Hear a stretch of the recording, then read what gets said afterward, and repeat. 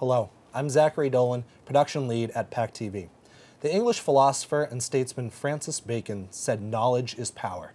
At PACTV, we believe it is our responsibility to bring informational programming to residents and voters so you can make informed decisions about issues that impact your community and about candidates wishing to serve. I'd like to thank the candidates for participating in this forum and being committed to an open discussion about their stand on various issues. I'm joined tonight by Melissa Matinzi, Programming Manager at PACTV. We will be acting as moderators for this forum. We are also joined by the candidates for two positions on the Plymouth Select Board, Alan Costello, Patrick Flaherty, Shelagh Joyce, Frank Mand, and Anthony Provenzano. The following format will be used in tonight's forum. Each candidate will be introduced in alphabetical order and will have 2 minutes to introduce themselves, share why they are running for the Select Board, and tell viewers about their qualifications for the position. The candidates will then be asked several questions related to local issues. With each question, we will rotate who will be given the opportunity to answer first. Candidates will have 2 minutes to respond.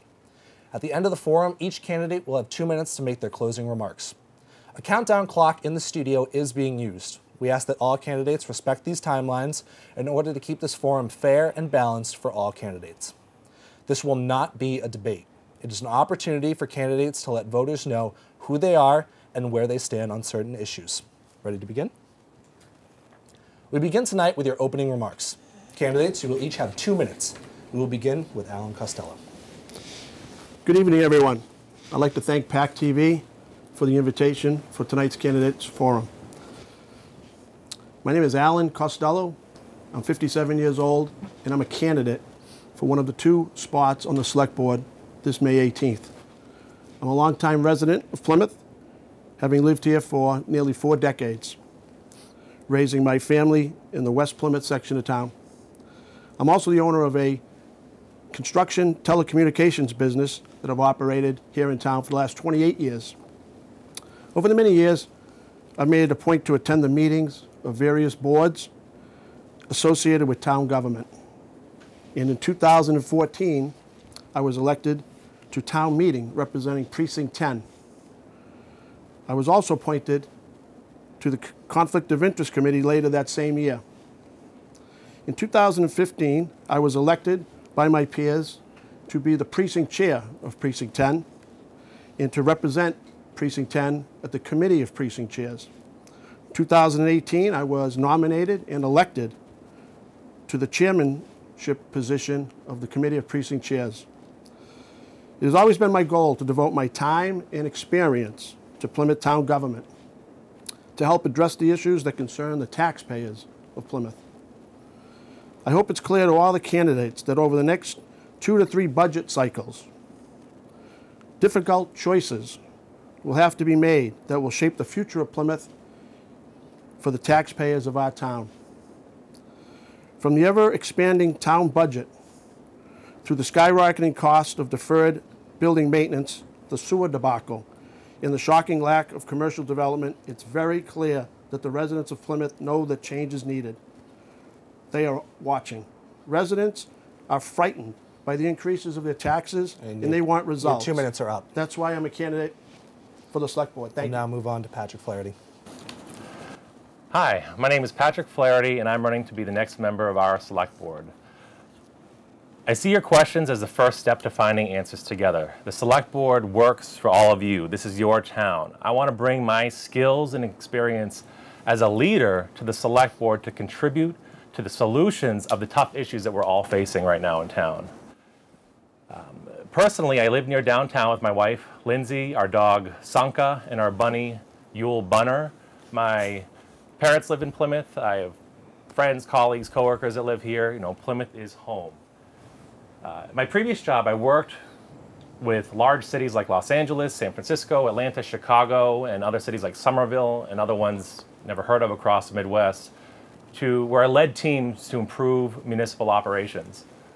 In 2014, I started my company, Guided Living Senior Home Care. We now have over 100 employees, and we're growing every week.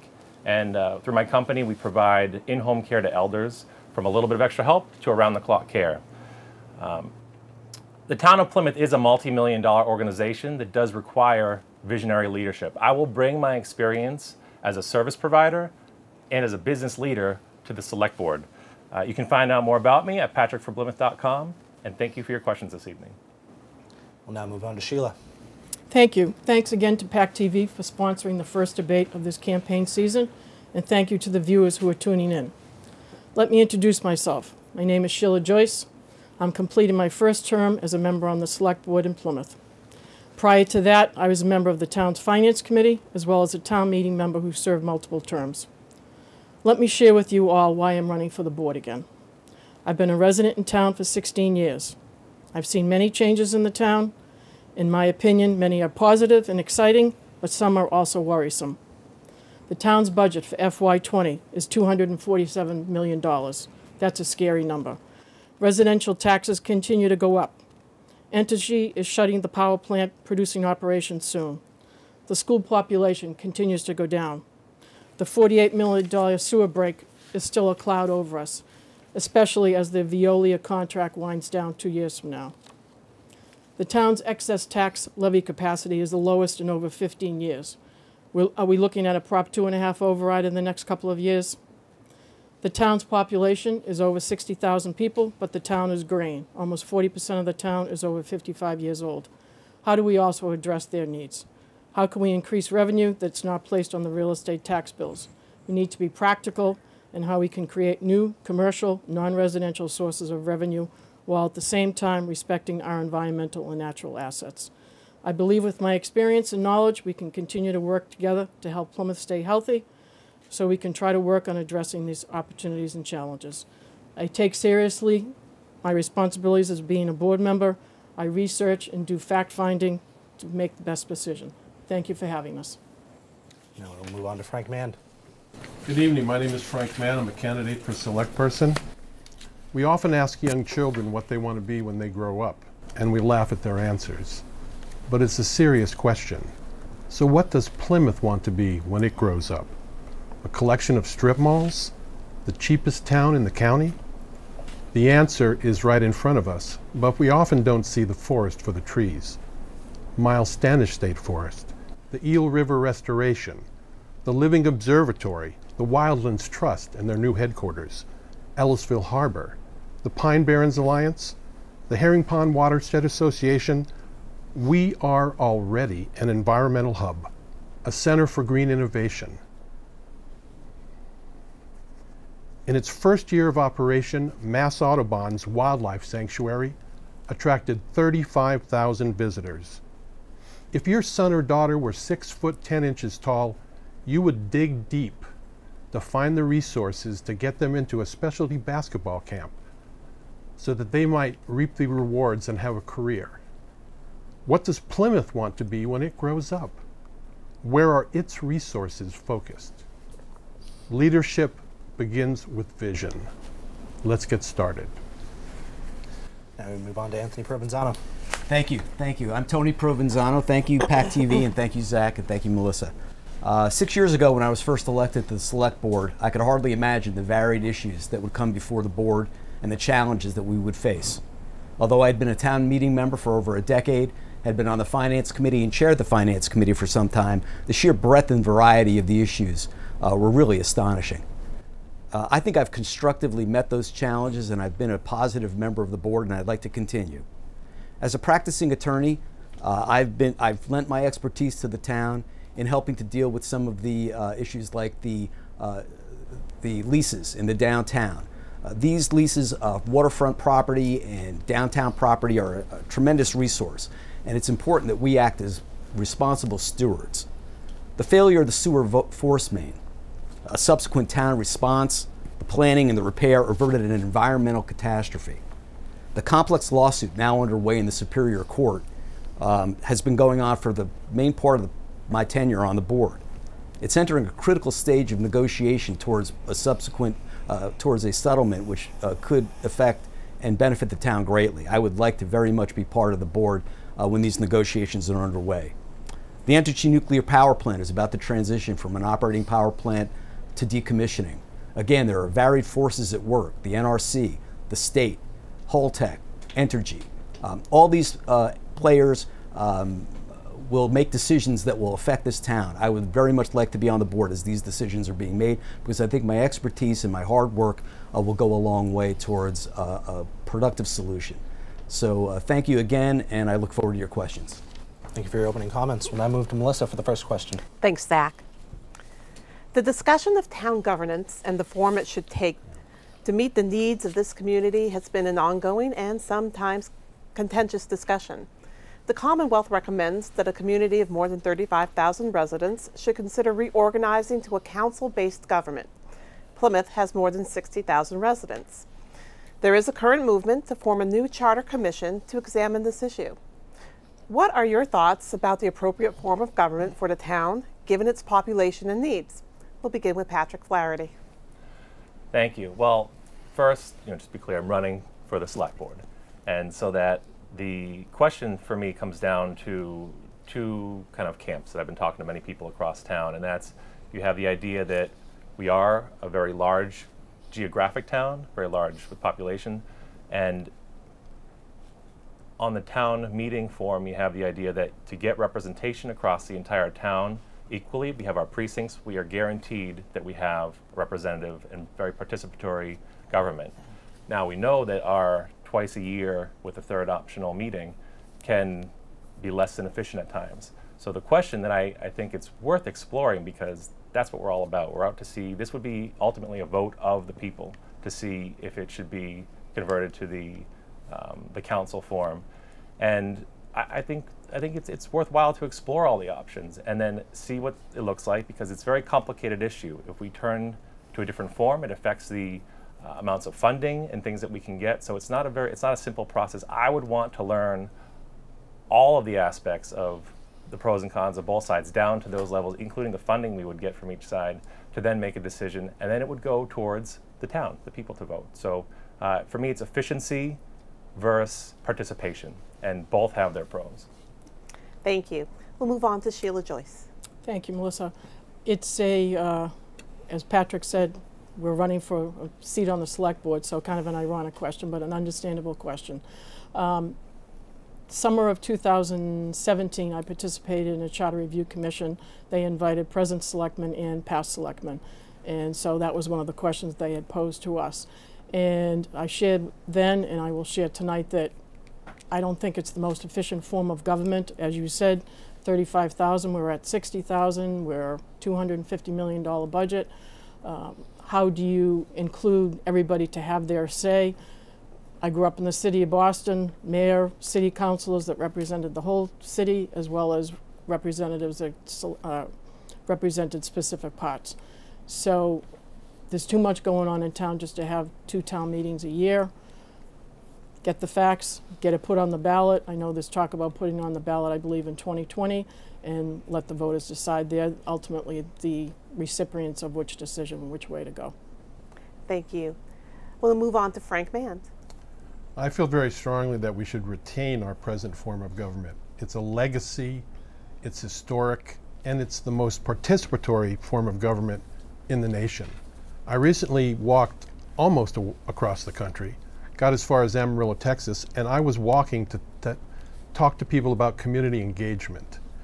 And I came across many forms of government, and none of them had the participation, the involvement, the engagement that this democratic form of government has. We have over 500 people involved on a day-to-day basis, citizens involved on a day-to-day basis. You can't get more involved than that. What a mayor or a city council form of government does is get you efficiency at the loss of transparency, at the loss of participation. I don't think that the cynicism that exists now about what government can and does for you should prevail in the discussion of what form of government we should have. If we participate more, if we're engaged more, this is the best form of government. If we don't, then essentially we're abrogating our responsibility as democratic citizens in this country. I love this form of government. It's part of the motivation that I'm here today. I'd like to retain it. Thank you. And we'll move on to Anthony Provenzano. Yeah, thanks, Melissa. Yeah, this is our legacy. This form of government was handed down to us essentially by the Pilgrims. The Pilgrims in a Pilgrim Compact in the basically said that the law would be made, the people would be living by the rule of law, and the law would be made by the community at large, and that's where town meeting comes from. It is a highly inefficient, but it is also a broad participatory form of government. We could move to a city form of government, we could take on a mayor, we could take on a council, but let me just say that if voter participation rates stay where they are now, we're going to go to the polls in just a few weeks. And in the past, Plymouth hasn't really done very well in terms of voter participation. Sometimes it's down as low as 12%. No form of government is going to succeed if only 12% of the people go out to vote. So I ask you to vote because it's the only way that any form of government is truly going to be an effective reflection of the want of the people. If we turn to a city form of government, I think, yes, something in this town will be lost forever. However, the next decennial census will probably add 2 precincts to this town, and that's going to bring even more town meeting members. Not a bad thing necessarily, again, as long as there's strong citizen participation and strong voter participation. Thank you. Thank you. And we'll move on to Alan Costello. Yes, I'd like to start off by saying I love the form of representative town meeting. It allows me to go down to town hall, talk with others, debate with others, and vote on all sorts of articles throughout the town, budgetary, bylaws, conservation. So I want to preface what I say by I love the form of government. But in my life as a business owner, you'd have a very difficult time running a business, running a company, $250 million on 2 different Saturdays a year. It's very difficult to do the proper business, the proper work that's needed. And I think it lacks efficiency, it lacks sometimes accountability and transparency. I have to say at this time I'm actually going to be right in the middle of a huge conflict because just to be for full disclosure, I'm actually involved in that very group that you speak of on the executive board to explore the possibility to have a charter commission question on the ballot in 2020, to put the question to the voter. We have no, at this time, desire for any particular form of government, so we want to leave it to the charter commission, which would best case be formed next year, then have to probably work a year or 18 months on their own. So it's probably a 2.5, 3 year best case process. And we may very well come back to town meeting. We may come back to town meeting next year if it doesn't pass. But I think we are doing a disservice to the community if we don't present all the different viable options. We're actually running into some big headwinds in the next couple of years. We should be at least looking at this. Thank you. Thank you all for your responses. And Zach? We move to the second question. As Pilgrim Nuclear Power Plant approaches shutdown, many residents have questions and concerns about the decommissioning process. For example, who will complete the process? A New Jersey company, Holtec, has put in a bid to purchase the property and complete the decommissioning. Residents have questions related to the spent fuel rods, future land use, and spending.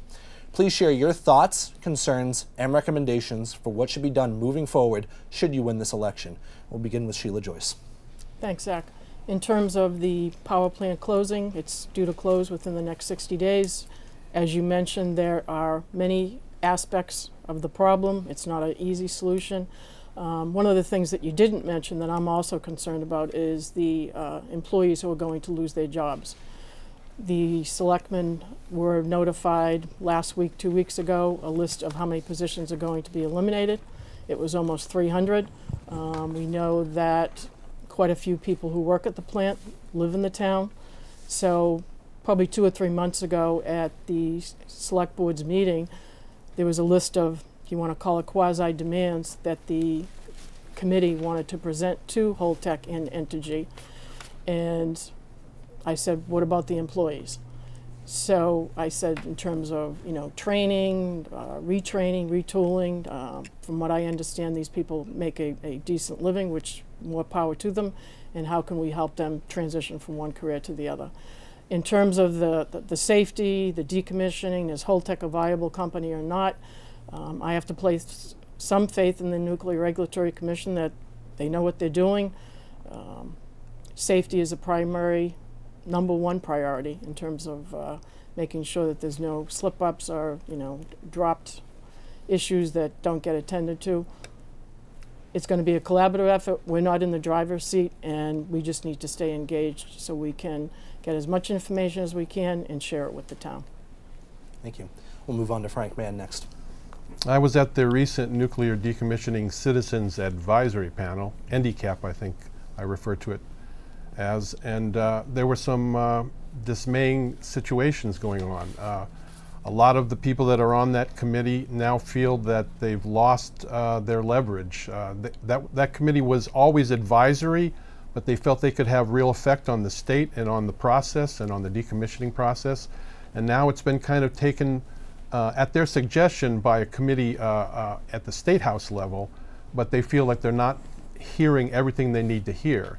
And one of the big questions is the decommissioning trust fund.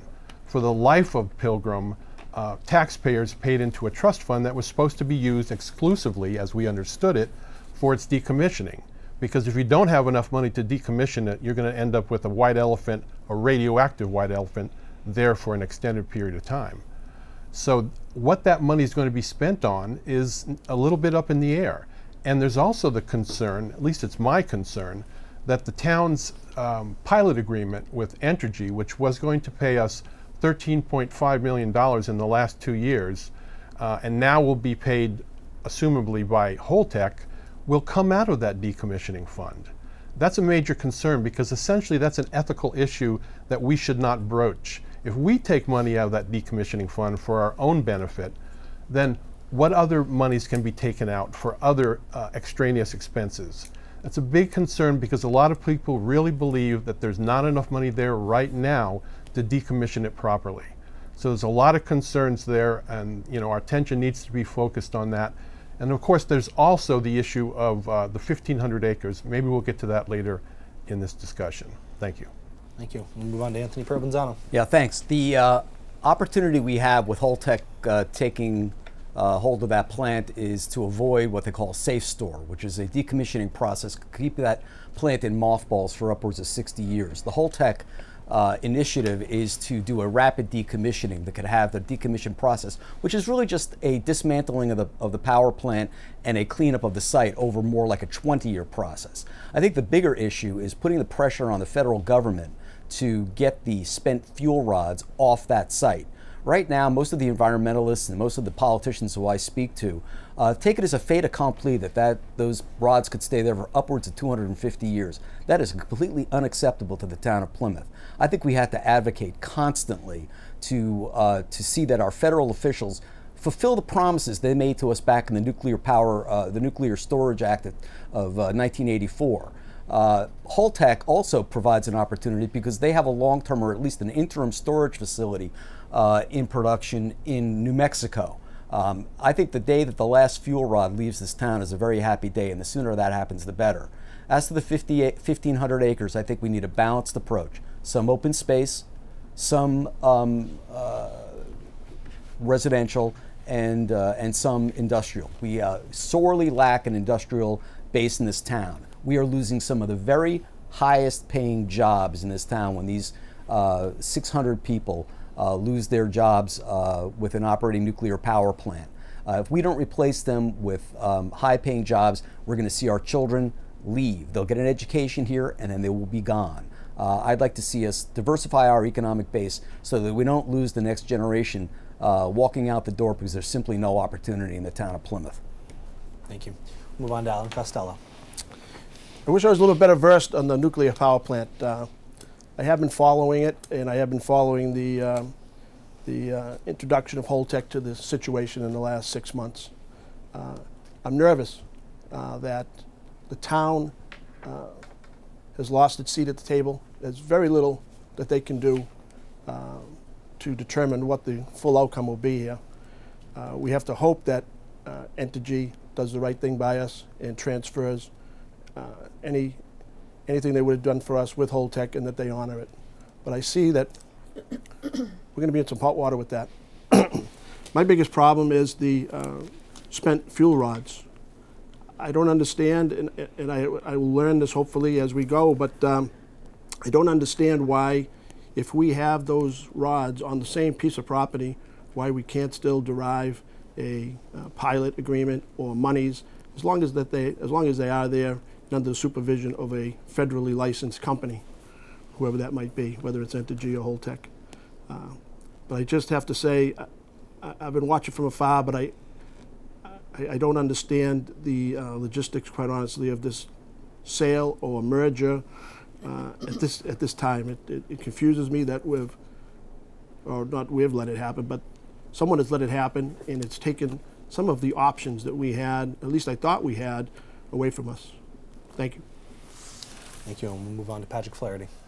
Yeah, thank you. Now, and this is one thing that I have appreciated just going to school with so many people here that have spent years dedicated to calling out the NRC, calling out Entergy, diving into this Holtec agreement. I was at the NDCAP meeting as well with Frank.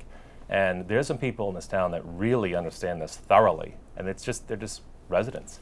And those are the people I've been learning from. And there's a couple things, like I agree with Tony and every single other person in Plymouth, and for that matter, South Shore and Cape, that let's get them out of here. If we can get the rods out of here as they were supposed to be, promised to be gone, yeah, number one, great.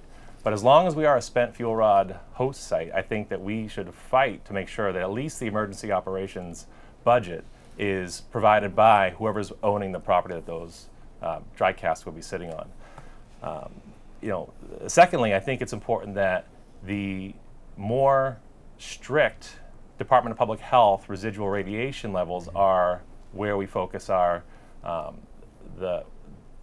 ultimately that the site becomes, instead of the more lenient NRC levels. I think it's 10, now this is where I get over my pay grade, but it's 10, like whatever the level is millirens, thank you, for Department of Public Health, and for the NRC it's 25. So it just seems like we should at least be treated equally as our own Department of Public Health would treat any other radioactive producing site. And then finally, I think into the issue of the jobs and this very important economic piece of our town leaving, it all comes down to economic development. And I'm sure we'll talk about that later on, but it's a focus of what do we do with that land is so important, and we'll get to that in a bit, I'm sure. We'll move on to Melissa for the next question. Thank you. And the next question is about housing and economic development. Oh, New housing developments are being built in Plymouth, but still there's limited affordable housing. What do you see as the Select Board's role in addressing the community's concern that young people and seniors cannot afford to buy a home or live in Plymouth? And we'll begin with Frank Mann. Affordable housing is a hot button issue, definitely. And the problem in Plymouth has not been that we don't want to deal with it, but we haven't dealt with it. What we're seeing oftentimes focus on some of the places now that are happening, the Long Pond Road and the Whitehorse Beach development, these are like developments of last resort. They weren't thought out as affordable housing to begin with. They were almost punitive in their nature. The Home Depot site specifically was developed or projected to be a totally different development 5-6 years ago. Then it changed again, and then finally it's an affordable housing development. And what we really need is long-range planning. We have to get the best developers, both of residential and the best developers of light commercial, and bring them together on the best sites and plan this long-term in the future. We can't let this be pushed by developers that want to make a buck or can't find another use for their property. We can't put workforce people that need affordable housing in locations where we wouldn't want to live. The example again on Home Depot, that site has now been scraped of all its trees, the sand has been removed, it's been flattened, and now it's a good housing development. Rather, if we had planned ahead, we would have had the opportunity to have the topography, the trees, and essentially a much better place to live available for affordable housing. So I think this is really a matter of planning. I think that's my focus on a lot of the issues. We have to have long-range planning. We have to have bring together the best developers, not just be happening as a last resort. Thank you. We'll move on to Anthony Provenzano. Yeah, this is a challenge for the town because we have challenges for economic development. We have challenges for housing. Part of our challenge with these affordable housing / workforce housing initiatives is that we are lumped in with a census tract that brings us all the way into Boston. So the folks who qualify for subsidized housing, affordable housing, really have a wage that is higher than the average in Plymouth, which is kind of odd. Also, some of what exists in Plymouth that really is affordable does not count towards our affordable housing quota. So for instance, we have trailer, manufactured homes in town that are very affordable, but those do not work towards our quota. We have a planning board that basically handles a lot of these issues, but where the Board of Selectmen, where the Select Board can go in, is basically to be a bully pulpit, to see if we can be flexible and more creative in the way that we approach some of these industrial commercial areas. Frank talked about the Home Depot. That was a change in zoning, thinking that we were going to be bringing in more retail. Well, I got news for you. We don't need more retail. You can see in town there's plenty of retail, about as much retail as we can absorb. What we do need is more light industrial, more development that brings jobs in. And perhaps one of the things we should be thinking about in that Exit 5 area is taking what is now a retail corridor that is struggling and rethink it to try to bring in some development using that same infrastructure, but that can bring jobs into the town. Thank you. We'll move on to Alan Costello. Yes, as far as affordable housing, it's a difficult challenge, as others have said. We only at this time have 3% of the stocks that we need. The state would like to see us, for all the criteria, to be at 10%. But it's not an easy fix. I think Plymouth as a whole has a problem in its growth. There's a ton of residential growth, and it has somewhat of a negative impact on some things. Unfortunately, it's not addressing, all this growth is not addressing the affordable housing to the levels that we need it to. So we have to go back and get the planning board and the different zoning boards and different boards that permit and get them on some sort of track so we can plan these long-term big developments that take care of affordable housing in the right locations around town, the right project for the affordable housing. It's a major problem. It has to be dealt with. It's very difficult, as Mr. Provenzano said, to fit the criteria if we have, the rental prices of Boston in our equation. So we have to do it at the state level, work our way out of that so we become a little bit of our own entity, and I think that might help clear it up going forward to some degree. Thank you. Thank you. We'll move on to Patrick Flaherty. Thank you. No, and for me, it's about Plymouth staying in control of its own destiny. So, with regards to affordable housing, I get excited because we have some great professionals that work as employees for the town of Plymouth, and it's time we got to explore new ideas, out of the box type of thinking. So, one thing that Plymouth has, we've got a lot of land, and the issue with a lot of developers and the price of the housing that they're building has to do with the price of the land that they have. So let's get creative. I'm not a developer, but talking to people and just trying to throw things out there. What if we, as Plymouth, created the idea where instead of having a 40B type of project, which would come in and put a lot of infrastructure issues in one area, as a town, if we work towards having 1% of that 10% required amount that would then block all 40B permits of year-round affordable housing, we can then control our own destiny. So as Plymouth, let's have maybe an idea like a land auction for developers, where the price of the land would be lower, the product that would be built would be set by the town, and the price would be set. That way we can thoughtfully put around town different houses here and there in different locations that make sense and not be one big infrastructure crush all at once. And then really economic development. I see housing is tied to economic development. If you create the centers of activity that are interesting, a workforce that will become rooted with a quality of life, you will have employers follow. Like anecdotally, I talked to several business owners. They are having a tough time getting a workforce. Instead of going out and trying to attract a specific industry or a specific company, which is kind of the tendency that people say, well, go get Amazon to come here, let's create an environment that businesses will want to invest in. If we build a strong community, the businesses will want to come and invest in Plymouth with their new locations. Thank you. We'll move on to Shelagh Joyce. Thank you. A very sensitive issue. Plymouth doesn't do a good job. What I want to say in terms of affordable, also workforce housing. Affordable housing, workforce housing, they're a little bit different, a little bit similar. As Tony said, we get lumped in with Boston. The income is around $81,000. The average income in Plymouth is not anywhere near $81,000. How can the Select Board help move that along? When Mr. Cohane has presented different articles for CPC, one of the key aspects of CPC is supposed to be for housing. I sit on the Capital Outlay Committee as well as on the board, obviously, and when he makes presentations, I ask, where's the housing piece of the puzzle, of the proposal? So I think there needs to be a little more concerted effort there. I know that they're working with the Affordable Housing Authority in terms of a project for a couple of $1 million. What else can the town do? Recently, the town meeting approved a second town planner for the town.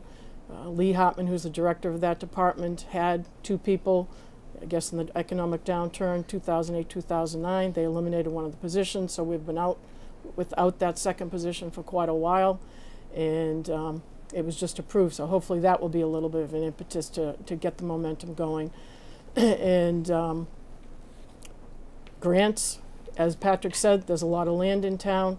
You know, how can we do it, whether it's infrastructure? I would like to see more concentration of potential housing on the sewer line, so more users can get onto the sewer line as well, which would help that aspect as well our operations. And we're somewhere between 3% and 4%, as Alan said. We're supposed to be at 10. We need to get increments, and we have a long way to go, I think. Thank you all for your responses. We'll have Zach with the next question. Thank you, Melissa. Now go on to question 4. What do you see as the impact of commercial and residential growth in our community, and what will you do to protect our natural resources for residents and future generations? We'll start with Anthony Provenzano. Sure. You're right. It's a balance. We have to balance the economic growth we need and preserve the natural resources we have. This town is unique in that we have basically an urban core, the north, the downtown, and then we have beautiful rural pastoral areas.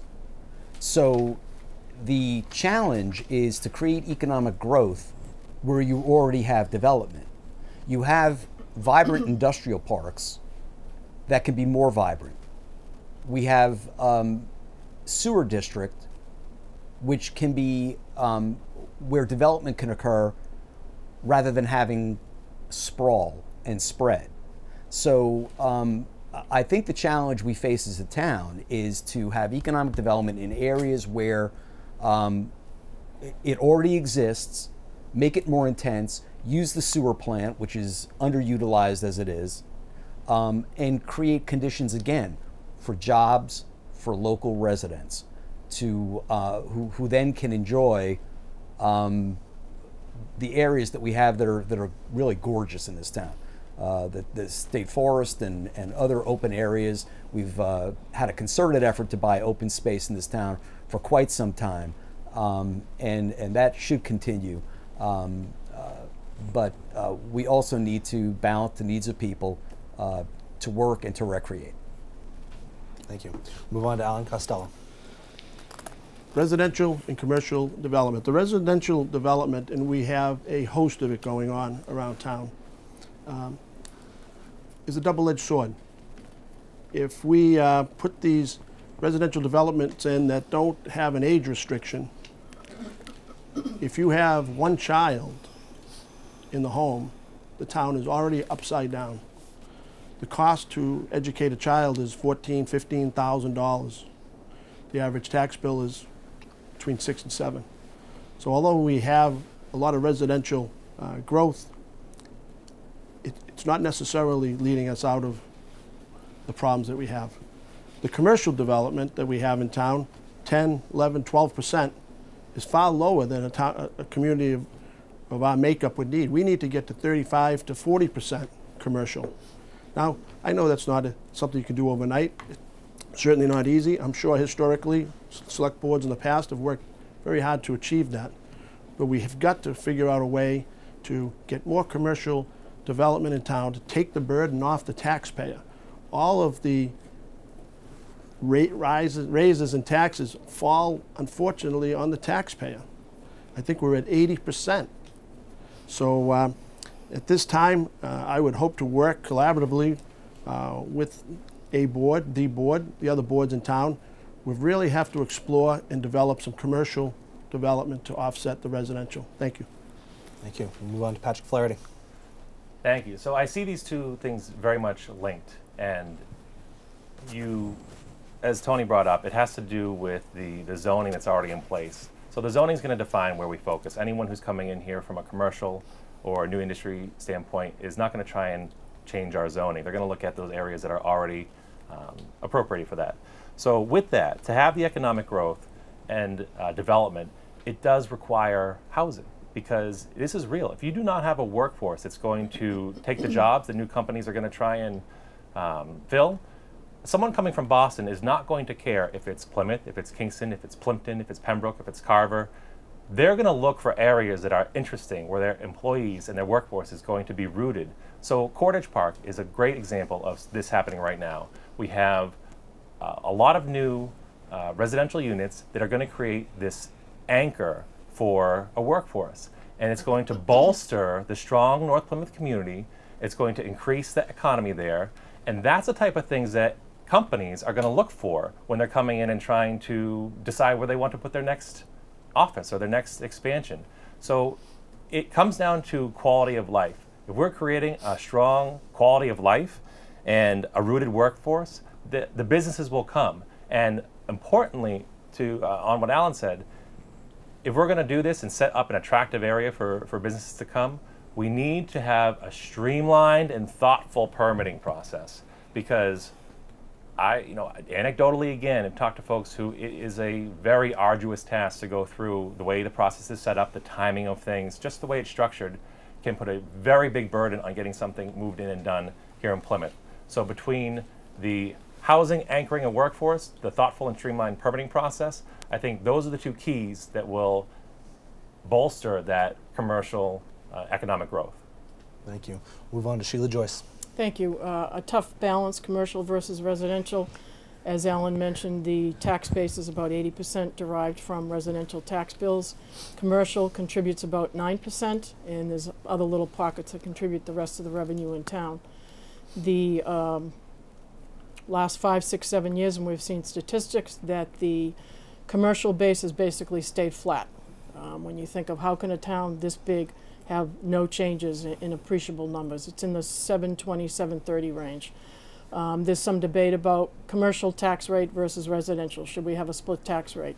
I have advocated for that with the concept of, even if it was a 10%, 10-cent decrease for residential, kind of give them a break. The negative to that is that, well, that will deter commercial from moving in. I personally don't think it will. It doesn't have to be $20 and $10, but I think it needs to be a little bit of a benefit to the residents. They pay the bulk of the bill. An example of where I don't think the town makes enough of an emphasis. Jessica Casey was the director of Plymouth Growth and Development, and then she left, went to work for the MBTA, and then they brought in a woman, Judy Barrett. Judy Barrett left, I think, probably a year ago, maybe even more of a year ago. She was in the position not a long time. This position is supposed to help do some liaison and get businesses in town. That position is now filled by a part-time, interim person. The response I've heard is that it doesn't pay enough. The town needs to make a concerted effort, upgrade the job, and get someone in, so the focus is that. Work with Lee Hartman's new planning person and get some energy and get it going. Thank you. Thank you. Finally, we'll move on to Frank Mann. Maybe by bias, I am a member of board of directors of the Pine Barrens Alliance in town, but I heard the question as more, how do we protect our open space? How do we protect our environment from growth and development? Because I think that's what's happening more so than our open space is infringing on our growth and development. I think our quality of life, I think our air and water are in jeopardy, and the feeling we have of what community we came and wanted to live in are in jeopardy. And that's the question as I heard it.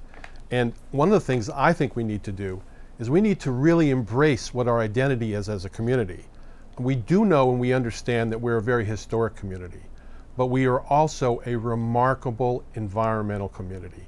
There are so many wonderful organizations that are doing research right now that are raising hundreds of thousands, if not millions of dollars. Today I was at the, it wasn't the groundbreaking, but there was an Earth Day ceremony along the town brook, and it was all about what work has been done, what fabulous work has been done, the grant money that's come in to remove dams, restore the herring run, and restore that wonderful area at the center of town. We've been doing that in many, many places in town. Again, I'll mention the Mass Audubon Wildlife Sanctuary. In its first year, 35,000 people came to that site.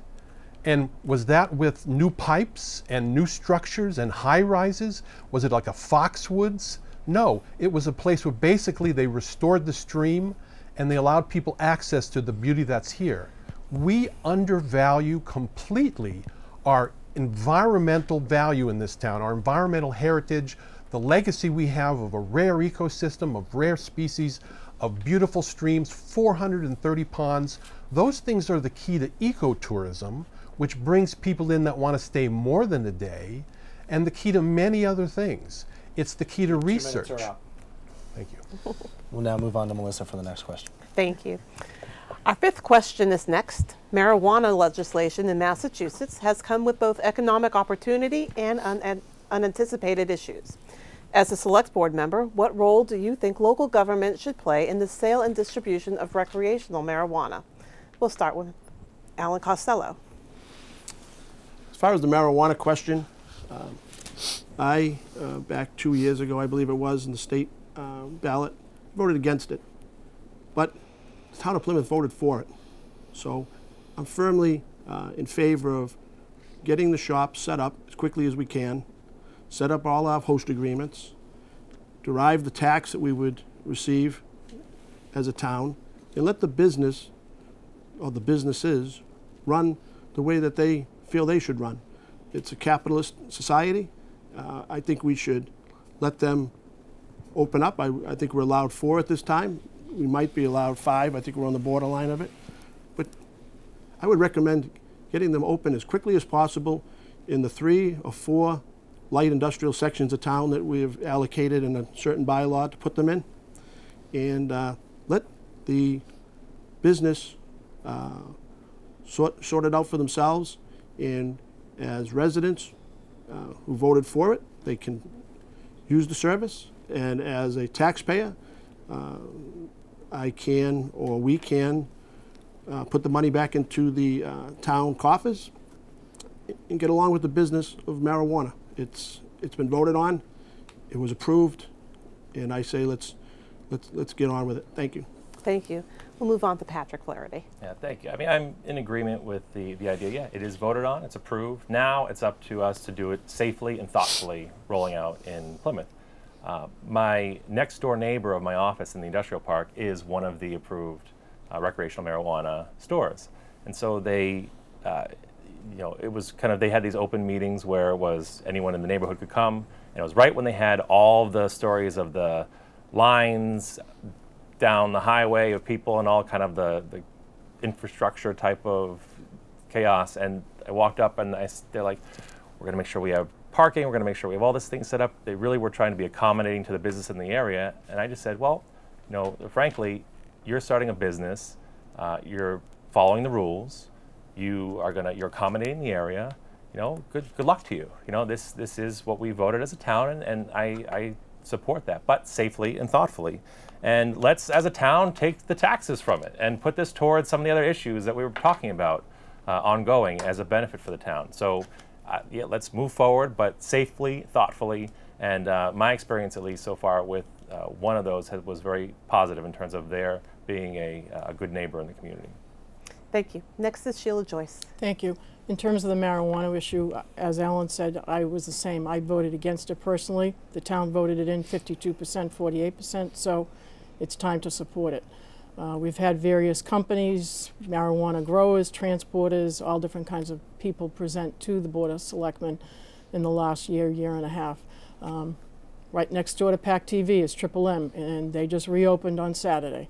And they were shut down for a variety of reasons with the state, and I was glad to hear that M did open in terms of medicinal services. I took a tour of the building. It's unbelievable what they have poured into the building, electrically, money-wise, employees, equipment, and let's start collecting it. We need additional sources of revenue, and we need to do it.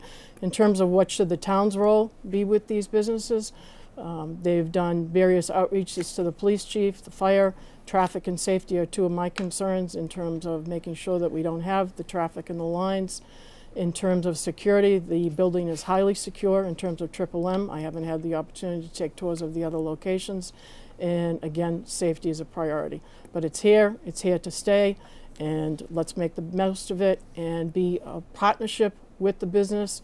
And who knows, when we've had different people come to the board, they had a transportation company. A couple of weeks ago, I saw a presentation on the planning board of a company that just wants to be a courier for cash. There's all different kinds of offshoots, and let's welcome them into the town as long as they thoughtfully plan their business and communicate with the town manager, the select board, the police, and the fire. And it's a win for everybody. Thank you. Thank you. We'll move on to Frank Mand. Thank you. I think I agree with all my fellow candidates here today that this is a very straightforward issue. It's legal. It's potentially a tax revenue, a good source of that. I look at the history of the town over the last 15 years. I covered the Board of Select Persons in the last 10 years, and I never saw a liquor license turned down. There are now 125 or so liquor licenses in town. And I guess you have to say that it's been good for the town. Probably back 10, 12 years ago, people were worried about that, but responsible businesses that are regulated by the state and other authorities, a responsible government has reviewed them and keeps watch over them, and I view the same as marijuana. It's a cultural issue for me. Marijuana is not a big deal. I understand people's concerns, especially in this age of opiate addiction. I don't believe it's a gateway drug per se. I believe it's more, gateway drug is more a societal issue, but I truly believe that we should treat this normally. I truly believe that we should have this not only in the light industrial parks, but recreational should be allowed in other areas as well. I think we are intelligent and that we can supervise this and we can do it well.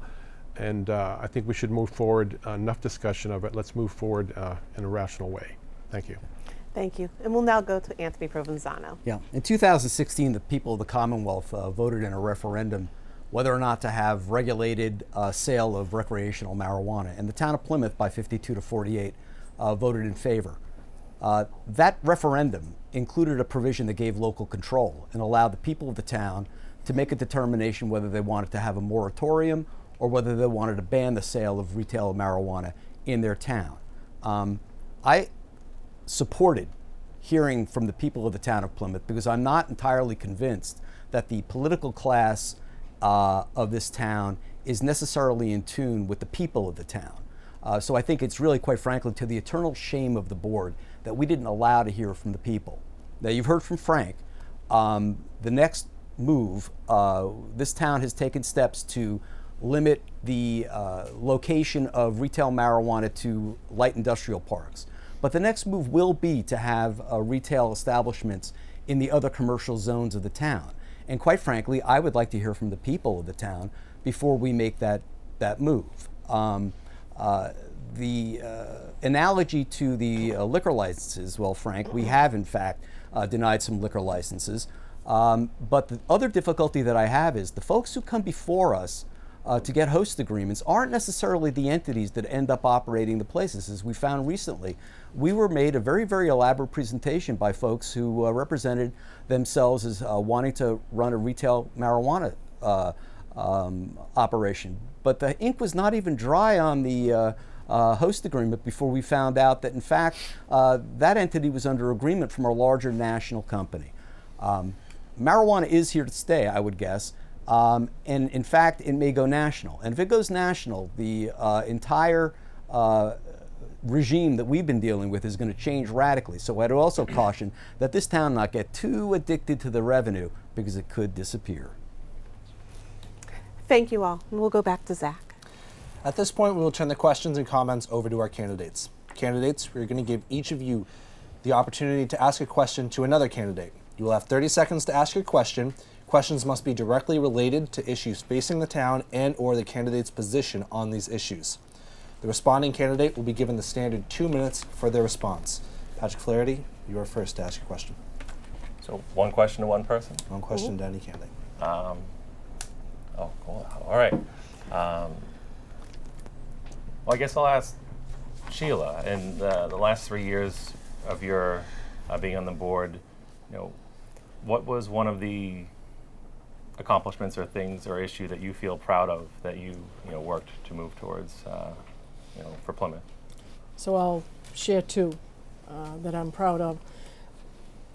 Anybody who has watched me on the meetings or even as an advisory finance committee member, town meeting member, I ask questions, I do my homework, I dig facts. And the transparency of sharing facts has increased exponentially. We do not vote on things if we don't have the facts. If I don't have the either the thorough amount of facts or, gee, I still have some questions that were unanswered, I don't vote on it. I ask the chair to postpone it. As an example, just before Christmas, Jonathan Beater and his sewer department made a presentation about the transition to Veolia when they were leaving in 2021. We probably had about a 150-page report to go through, and they made a presentation that lasted about 45 minutes. And I said, I am not voting on this, listening to a presentation for 45 minutes for something that's going to impact the town for the 20, 30, 40, 50 years out there. We had more time to get questions answered. We did more research, and they came back after Christmas. And we had another discussion about the operations and the transitions. Another thing that I'm very proud about, and some people don't agree with me, Town Hall is back open one night. I live in Plymouth, I work in Cambridge. I cannot do things at Town Hall that we're all paying for by pulling into the Kingston train station at 6 o'clock at night. So when the Town Hall was being planned, I strongly urged the town manager to get it back open one night. I did a survey of 15, 20 towns on the South Shore. We were the only one who was not open at night, which I thought was a disgrace. And we are the biggest town by far. It's now open till 6:30 at night. Some people like it, some people don't. But when I'm in there, it's nice to see citizens coming in and doing their business. Thank you for your answer. Now, Sheila, it is your opportunity to ask a candidate a question. Sure, so I'll return the favor back to Patrick. So I had the opportunity to work with Patrick on some Plymouth growth and development in terms of the parking, Park Plymouth. So Patrick, you've been involved with the board for a couple of years. How do you see the town solving the downtown parking problem? And if you could just share with the viewers the Court Street purchase that you were interested in, and what was good about that or what was not good about that. Sure. Yeah, and it's definitely it's a pickle. And to give some background to my professional experience, 4 years ago I was asked by the Select Board to join the Plymouth Growth and Development Corporation Board based on my experience working with the cities like Los Angeles, San Francisco, Atlanta, Chicago in their municipality parking programs. That was how I first came onto the board. And over the last years, it's you think you're working with Los Angeles and the issues that are there, you think, oh, Plymouth, that'll be cute, It is so complex because we're in a high demand season for 3.5 months and then a very low demand. So the issue is that you don't necessarily have the financials to support the parking structures that would traditionally be able to be put up to address the demand. And so Park Plymouth, for as long as I've been on the board, has been trying to find an alternative to the rental, the lease that is had for its office. And there's a very limited area because we need to be within a footprint, we need to be within walking distance for all the workers. And so that opportunity came up to be explored, the 134 Court Street. We went through, did a lot of due diligence, come to find out, There was a lot of issues with that building in terms of the maintenance and the repairs that would have had to go into it. And after really a thoughtful process, we determined that that was not the best decision to move forward with for the Park Plymouth offices. So we remained in our current offices, but really I think that what I'm proud of is that the businesses that are in downtown Plymouth and on the waterfront, over the last couple of years, we've worked very diligently to get their feedback. So there was a great discussion last year with the waterfront businesses. We just had another open community forum with the businesses in downtown about Middle Street Lot, and it's engaging those businesses to determine what they want, as I see as our job. Thank you. Now, Frank Mann, it is your opportunity to ask a fellow candidate a question. Thank you. I think I'll ask Alan Costello a question because he brought up, well, he acknowledged that he's a member of a committee that is working to see a change in our form of government. The title of that committee, I think, is called the Plymouth Government Transition Committee. And that assumes, I think, that a transition is both necessary and will happen, or at least it suggests that, implies that. And while I don't agree, I'd like to know what form of government he prefers and why it would be an improvement. Thank you for the question. I apologize. I didn't think it had government in there. I think it was the transitional charter. Oh, maybe Plymouth Charter Transition Committee. And that was our hope, and that is will continue to be our hope, that we put the idea out there. We gather the 15% of the required registered voters to simply get a question on the ballot in 2020. I think based on a lot of the answers we heard today, we've tried a lot of things. We've exceeded the state guidelines, even though they're not hard and fast, but we've gone by 35,000 people years ago. We're in excess of 60,000 people. We're dealing with a budget 2 weeks ago, $250 million by all good people, but volunteers, some with some expertise, some with not so much financial expertise, but conservation and bylaws and things of that nature. It's a great group. I like representative town meeting. But we would be kidding ourselves, or we'd be doing a disservice for the residents if we didn't explore other things, Frank. I'm not, and I don't think anyone in the committee is advocating for any particular government at this time. No one's suggesting a mayor. There's probably 5 or 6 types of governments we can have. We can have strong mayor, weak mayor, strong town council, weak town council. There's a host of different things.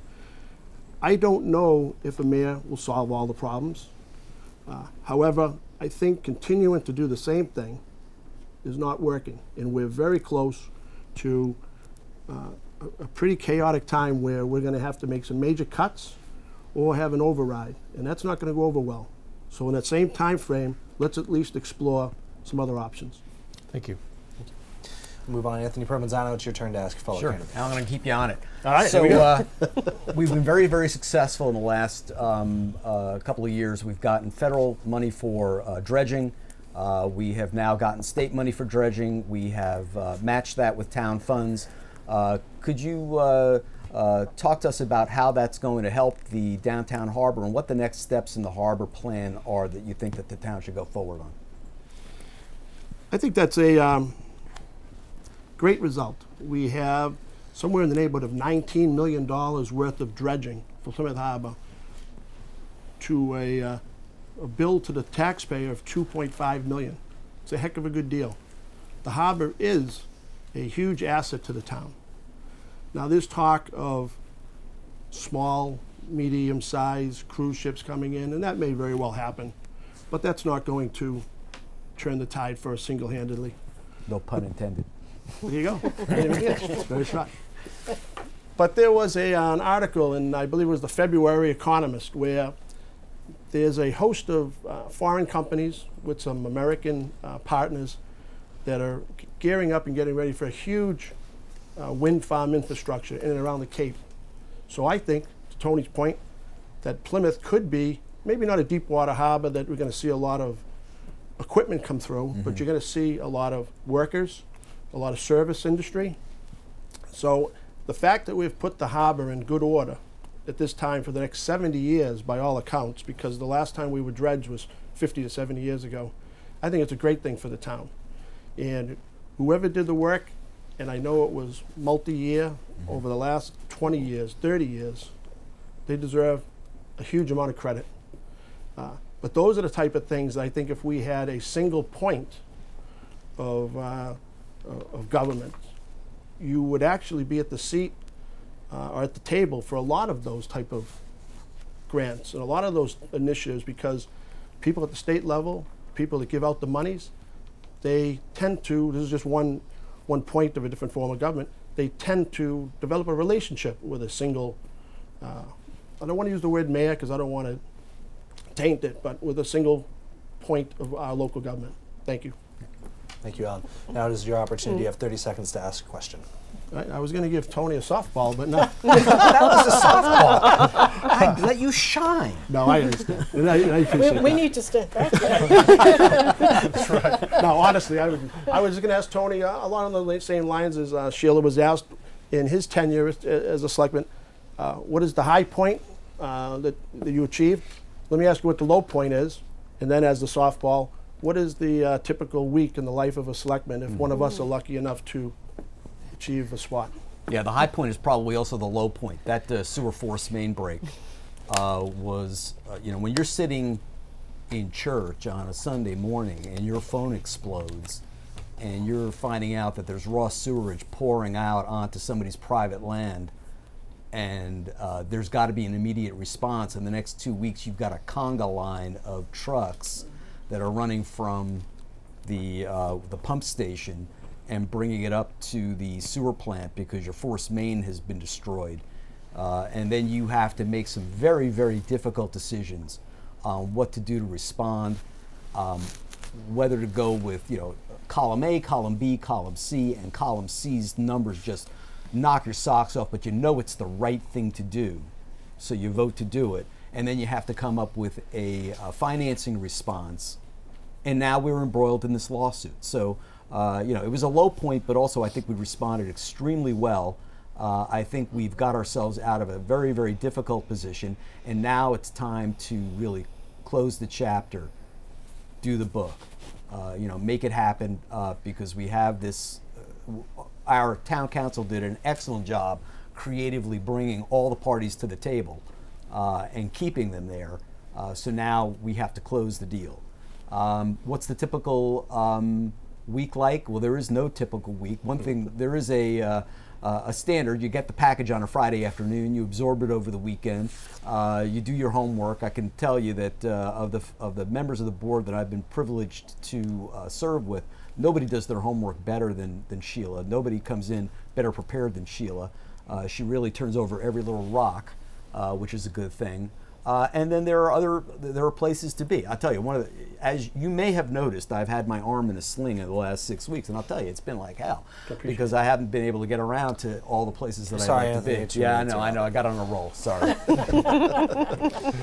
So since we have a few more minutes, we want to give you the opportunity to either speak about a topic that has not been addressed or speak to questions or comments that were addressed earlier in the forum.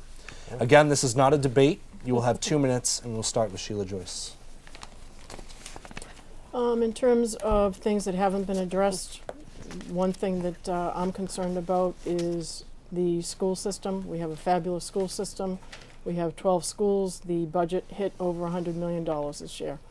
Our school population continues to go down. When I moved into town 16 years ago, it was well over 9,000. Now it's 7,400. The teachers do a fabulous job. I had the opportunity to go to Japan a couple of years ago, and I went with 3 teachers. They were fabulous. They were so engaged and so interested. The students, my husband and I don't have any children, and I was just amazed at how intelligent these young men and women were, well-behaved, good representatives of the town, but it's a declining population. How do we balance those budget needs? We have a huge transportation challenge that we don't get a lot of reimbursement from the state. Funds decrease. There's a huge technology gap.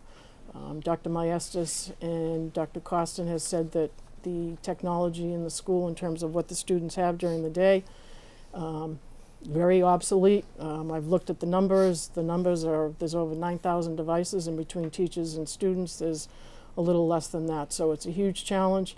I think even though Mass General Law says the school department can kind of do their planning in a, I don't want to say in a vacuum, but on their own type of thing. It's a talented school committee. It's a very talented administration. And I think we need to have more collaboration between the two parties so we can have a good product. We're now spending over $17,000 per pupil, which is well over the state average. How do we make the best of that and as well as balance it with the budget? Thank you. Thank you. We'll now move on to Frank Mann. It's been mentioned, but I'd like to bring back up the 1,500 acres, the so-called 1,500 acres, which was a buffer, or still is a buffer, around the workings of the Pilgrim Nuclear Power Plant.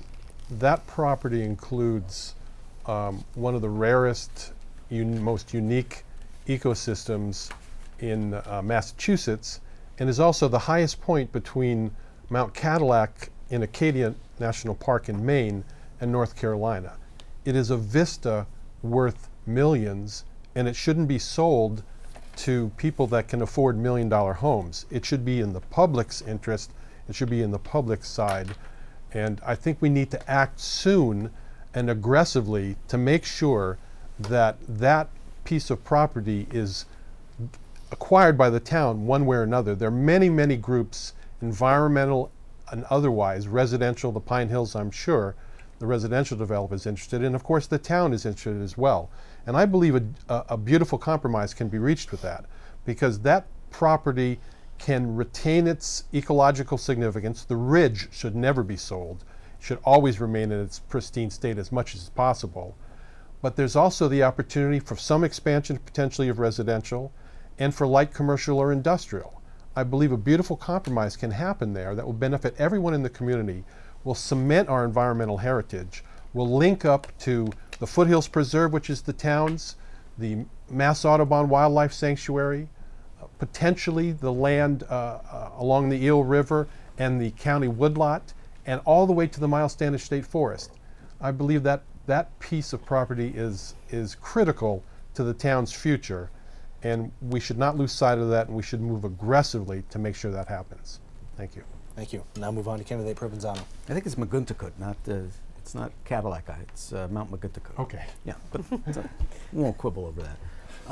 One of the things we haven't talked about, we may or may not talk about in upcoming debates, is some of the financial challenges facing the town with regard to its unfunded liability for pension and its unfunded liability for other post-employment benefits. These numbers are truly sobering.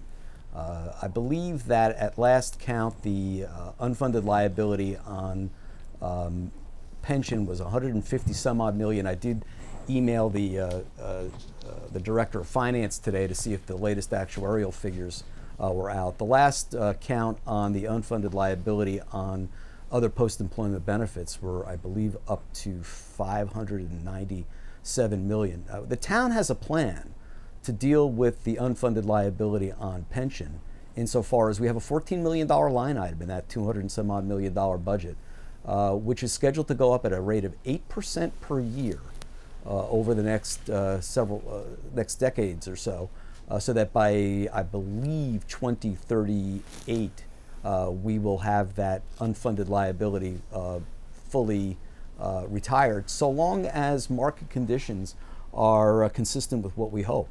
We have no real plan to deal with that unfunded liability on the post-employment benefits, other than to throw a relatively modest amount of money, which will never be enough to really deal with it. So I think that's one of the challenges we face as a board, and that any of you might face as you find yourself sitting on the board.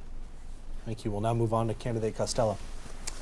Now, there's two topics I thought may come up this evening, and they may come up as we continue the forum season. And they're sort of tied in together. They're town building infrastructure maintenance and road maintenance. Two things that are near and dear to the present residents today. These are probably number 2 and 3 behind taxes that they speak about. We didn't talk about it here, and I don't put any of the blame on the present board. But as a town meeting member, I'm surprised that a lot of times we vote money in for some projects, and the project doesn't materialize. And then we see it back in front of us 2 or 3 years later. The price tag is doubled. There's been some examples of some projects coming back in front of us 3 times and literally tripling. So it's very discouraging for the taxpayer to see that a relatively manageable problem was not dealt with, and now it's become a crisis. We have to spend the money, and they're upset about it. That's on the building side. There's a host of buildings, there's 32 buildings, I believe, depending on what report you look at. And I'm sure it's a overwhelming job to keep all 32 buildings on the town side up to snuff. But we as a town haven't done a good job at it. I'm going to make that one of my key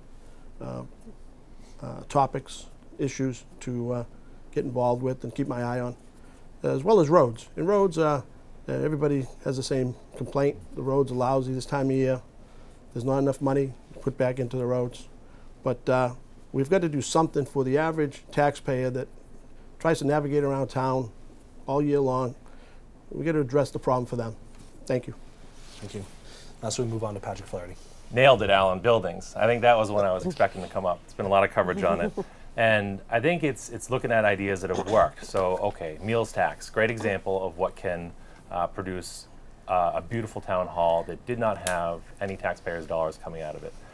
It's doing really well. What if we took that meals tax, we eliminate the sunset on it, and designate that to be for facilities maintenance and improvements? Another thing that gets me, and Alan, yeah, you're all over it. It's the idea that you could have a capital project, which is any project that has at least a 5-year lifespan or $15,000 of total expense, that has to go before a yearly process. There's a capital outlay expenditure committee that does a ranking, which really pits the departments against each other within our own town. But the one that really stands alone is that facilities maintenance director. I would want to explore working with our professionals and the town meeting and see, can we set aside a budget for that facilities maintenance director that he can operate from? He's a professional, he knows what he's doing, and now that department is growing, we have an operations manager, and do something real about it. Give him a budget. Say you can have a planned expense from a certain amount. We're going to plan to do that anyway for each year in our budget, and just let him do what needs to be done when it needs to get done. There's a couple examples that, for example, the library roof, go to bid, there's no one that bids. Now we come back, the price has increased, it's $3.2 million now. These are the type of things that if we could be a little bit more nimble, we could get in front of, and that still is within our current form of government, that we could maybe make some adjustments, but it would take some work to look at this and work with our town professionals. That's what I'm excited to do, is work with our town's professionals and be that advisory board to them to make change and progress in creative ways. Thank you all. Now move to Melissa for closing remarks. Thank you. Candidates, we are now going to give you 2 minutes for closing remarks. Feel free to speak directly to the camera to address your voters and constituents. Alan Costello, you are up first. Okay, I'd like to again thank PACTV for the opportunity this evening. It was a great learning experience. I want to thank the other candidates. I learned a lot, and I think we put our best foot forward. My platform is very simple. It's simple in construction, but like anything that matters, will take a lot of hard work by all concerned. First, we must stabilize property taxes through sensible spending. This certainly means tough spending choices will have to be made. The spend and tax gravy train must be derailed now. Second, we must promote new sources of income for the town. We touched on this earlier. This includes creative valuation and implementation of non-tax sources of revenue. Very important. We have to help out the taxpayer. More importantly, our commercial tax base of 11 or 12% of total tax revenue is totally unacceptable and has led to the tax burden being shouldered largely by the residents.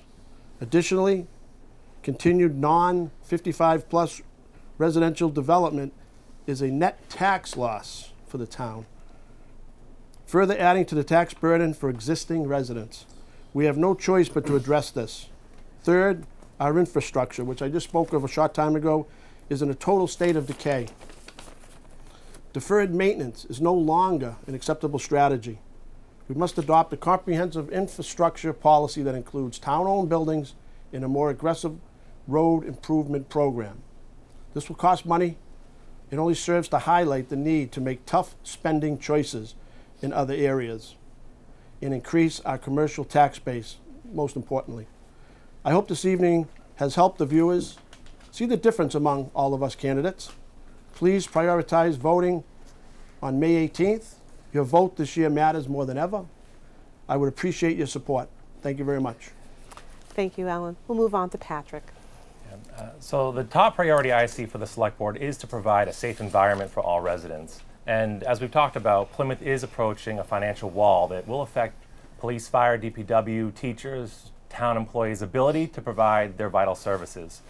I've seen how our tax rate has affected our residents, and there's one client specifically that I know that she's lived in her home in Plymouth since the 80s. She's now on a fixed income, and she's struggling to live and afford to live in the town that she loves because of rising taxes and other costs. Her story is not uncommon, and I believe it's a responsibility of Plymouth's government to provide a consistent and stable tax base as much as possible. We can't continue to rely on high taxes of property owners, and we do need visionary leadership to drive economic development. I'm a committed volunteer across several different groups in Plymouth, and that's my way of stepping up to, as community service, to give back. And I really see that this Select Board is a way to give back and continue that sense of service. For Plymouth to thrive, we do need visionary thinking and collaboration without ego. And we need leaders who stand for integrity, humility, and character. I will bring this to the Select Board, and I'll work with and for every business owner, every employee, every resident across all of Plymouth. And as I've lived here, I've really come to appreciate Plymouth's rich history, and I'm really loving living now and enjoying our vibrant present. But I'm excited about Plymouth's future, and I ask for your vote on May 18th. And for more info about me, you can visit patrick4plymouth.com. Thank you very much. Thank you. We'll move on to Shelagh Joyce. Thank you, Melissa and Zach, for hosting us, and thanks to the viewers who have turned in. I represent and work for all of the residents in town. I don't make decisions in a vacuum. I consider myself fiscally conservative. I tell people it's not my money to spend, it's everyone's money, and that is why I do my homework. Please help me continue the work I started in 2016. On Saturday, May 18th, I ask you to please vote for me, Shelagh Mary Joyce. I'm number 2 on the ballot, allowing me to return to the Select Board for a second term. Let me continue to help increase awareness in the town that we probably can't be all things to all people. We need to work together diligently and honestly so we can be transparent and as fair as possible in deciding how we can meet the residents and the business priorities in town. Plymouth is a unique and wonderful town. Help me to continue making Plymouth a town we are all proud to live in and work in 365 days a year. Thank you very much. Thank you. We'll move on to Frank Mand. In a local election, there's a very small window of opportunity for residents to get to know the candidates. So townspeople often vote for individuals who are well known to them, regardless of their stand on the issues. That's why here, and in dozens of posts on a variety of platforms serving our community, I've tried to offer you my view on those hot-button issues. But I don't want to get caught in the weeds. I don't want you to be distracted by the challenges we face every day from what I believe is the key issue for Plymouth: planning. Too often, the projects we have undertaken have been in reaction to problems we did not anticipate. We've done a marvelous job of responding when crises occurred. But if we are to move effectively forward, we need a plan. And before that, we need a vision. I don't want to be a caretaker. I don't want to be a ringmaster. I don't want to be part of the bucket brigade putting out the fires. I want to lead. I'm passionate about Plymouth. I have a vision for its future. I ask you to give me the opportunity to represent you by voting for me, Frank, though on the ballot it's my mother's name, Francis, Mand, M-A-N-D, on the May 18th town election. Thank you very much. Thank you. And we'll move on to Anthony Provenzano. Thank you, PACTV. Thank you, Melissa. Thank you, Zach, for having us. These are always great forums to allow us to connect to the people.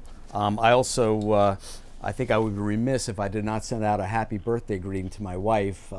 Her age is a very, very closely held state secret, but I will say that it ends in a 0 this year. further, I want to thank the people of the town of Plymouth for the confidence that you've shown in me over these past 6 years.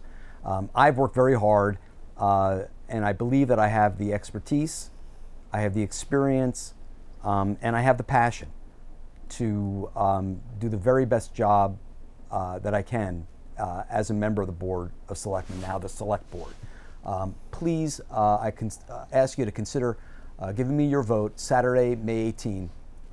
And I hope that we have high voter participation this year, because as I said earlier in this forum, no form of government will survive well if we don't get strong voter participation. So please get out and vote, and consider giving me a vote. I'm #1 on the ballot. Thank you.